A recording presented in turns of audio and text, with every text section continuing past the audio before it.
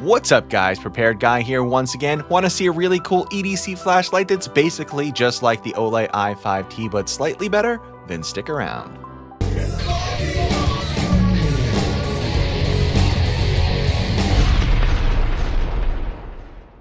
Upon unboxing the OLIGHT i5R, you'll find the instruction manual, a C-type charging cable, a customized 2.4 volt 1420 milliamp 14500 lithium-ion rechargeable battery with an integrated C-type charging port, and of course the i5R itself with a standard OLIGHT two-way pocket clip. The i5R is made of aerospace-grade aluminum and is rated IPX8 water resistant. It has an impact rating of 1.5 meters and weighs in at 60 grams or just over 2 ounces with the battery on board. I'll leave the tech specs from the manual on the screen now just in case I accidentally leave out any details, so pause the video here if you want to see the manual and the box details. One important detail about the i5R's new custom battery is that OLIGHT makes a point of telling us not to use the battery in any other flashlight because it's specifically designed for the i5R and they don't want us using it in the old i5T or in any other AA operated flashlights for that matter. Hey guys, this is the moment of truth. I really want to know why they don't allow you to put the 14500 in the i5T. So I installed it in the i5T. I'm going to turn it on, so let's see what happens. That really wouldn't happen. What are you, crazy? No, you probably just damaged the light itself, and it might actually just blow out the LED. It might even smoke a little bit. Who knows? It might not do anything, but I'm not going to try it because I like my flashlights the way they are. However, you can use the following AA batteries in the i5R, but the run times may vary, and here are a few batteries that I've tested. During my runtime test, I used 4 separate battery types in 4 separate i5Rs on the high mode. One used the standard included 14500 battery, another used an Energizer Ultimate Lithium, another used a standard alkaline rail vac, and the last one used a rechargeable nickel Energizer recharge. I had to run a completely different test for the Energizer recharge, and that ran for 4 hours and 25 minutes before completely depleting, and it got up to a max temperature of 95 degrees Fahrenheit or 35 degrees Celsius after about 2 hours of use. The i5R using the rechargeable 14500 battery dropped out of the race first after 3.5 hours and then followed the Energizer Ultimate Lithium at the 5-hour mark, and then finally the Railvac Alkaline after 24 hours, but only because I had to stop the time lapse because my camera ran out of memory. I also wanted to point out that the i5R steps down to a 150 lumen mode to protect from heat and save battery life after 10 minutes, so the run times aren't at the 350 lumen mode continuously. During my thermal test on the high mode, I watched as the thermal camera tracked the hottest spots on the lights as they heated up. The i5R using the 14500 got up to a max thermal output of 95 degrees Fahrenheit or 35 degrees Celsius, and the same goes for the Energizer Ultimate Lithium. The light that got the hottest was the Railvac Alkaline, coming in at 104 degrees Fahrenheit or 40 degrees Celsius after 53 minutes of use. During my recharge time test using my Anker 65 watt PowerPort 3, the customized i5R 14500 battery took just 3 hours and 12 minutes to fully recharge from completely depleted, which was better than the suggested recharge time in the manual, which was 3.5 hours. Now let's go over the modes, lumen outputs, and general operation of the OLIGHT i5R. Okay guys, now we're going to go over some of the button pushes for these lights. Now we have the i5R on the right and the i5T on the left. I'm going to do a little bit of a comparison for you guys right here, right now. So the button pushes are the same for the light. Essentially, you half press, you go into the low mode, that's 15 lumens. And then you half press quick again after that half press, and you go into the 350 lumen mode using the 14500 battery. Now you'll notice right away that it just jumps right into the 350 lumen mode without any issues. The old version, the i5T, when you go into the low mode and then you go into the high, you'll notice that it almost blossoms. See how the light just kind of blossoms? It ramps up slowly. You don't get that with the i5R. It just goes boom. You're right into that 350 lumen mode. You're also only getting 300 lumens with this high mode on the i5T. So I'll do a little brief comparison side by side right here for you guys. See how this one ramps up slowly? Do it again. See, you're right into that 350 lumen mode. Boom, you're there. That's the one thing. That's the one thing that's really, really mainly different besides 350 lumens versus 300 lumens. And also the fact that this uses a rechargeable, C-type rechargeable 14500 customized battery. So pretty simple operation. Obviously, you guys, it's just like the i5T. So you just hold the button down, you know, you click it to make it stay on.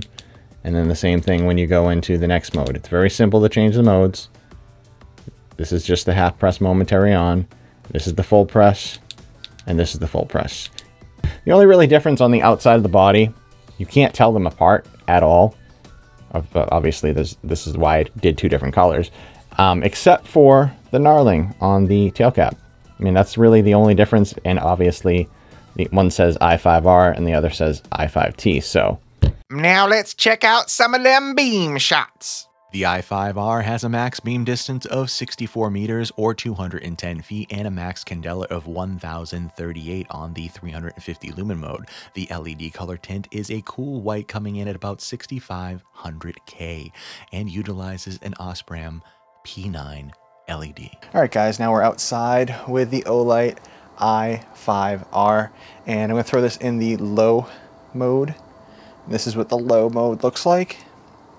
And I'm going to compare it with the i5T. The i5T is going to be on the right. The i5R is going to be on the left. This is the i5R. This is the i5T. I'm going to throw just the i5R into the high mode. And that's what that looks like.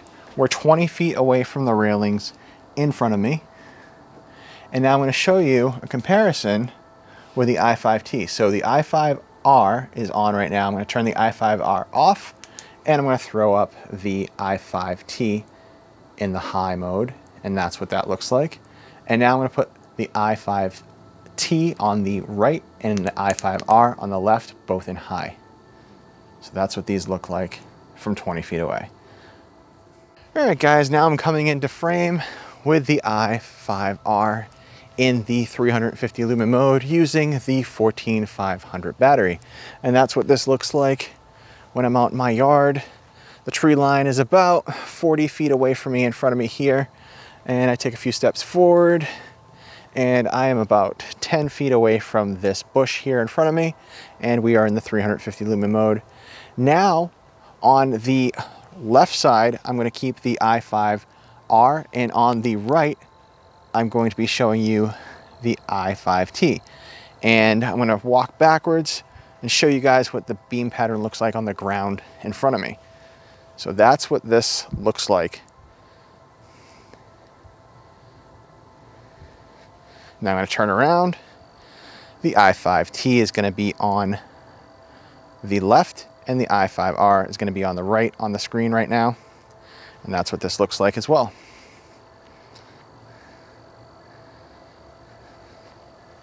Now I'm just going to have just the i5R, and this is what the i5R looks like. I'm going to shine it up into the tree over here. So you can see above me in the tree, that's what that looks like. And I'm about 30 to 40 feet away from the top of that tree, or the middle of that tree right there where I'm shining the light. And now I'm going to bring in the i5T, and that's what the i5T looks like. And now I'm going to bring in the i5R, and that's what the i5R looks like. And now I'm going to bring them both in side by side, and that's what they look like. And now I'm going to walk off camera with the i5R.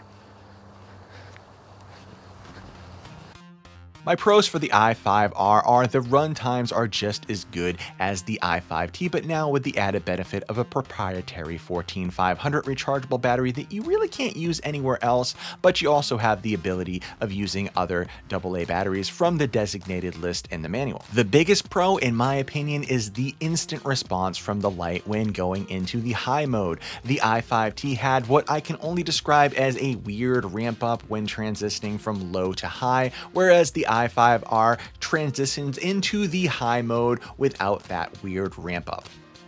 My con for the i5R is that it's not a huge leap in lumens from the i5T, which gave us a max lumen output of 300, whereas the i5R only gives us 50 lumens more, which is an almost unacceptable step up when you're using a customized proprietary 14500 battery. There is so much OLIGHT could have done here that they just didn't, and I feel like they were holding out on us a bit.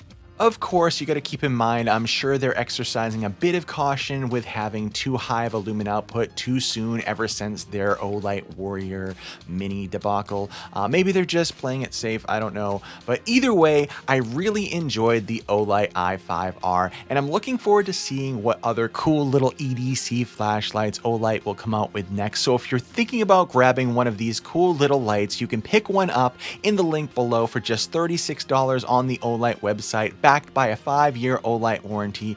I hope this video has been helpful. Don't forget to like, comment, and subscribe. And if you want to help out the channel, please consider visiting preparedguy.org and click on the donation link. There you can donate any dollar amount and it will help me offset the overhead cost of running the channel, since I buy all of the gear that you see on this channel out of pocket unless otherwise specified.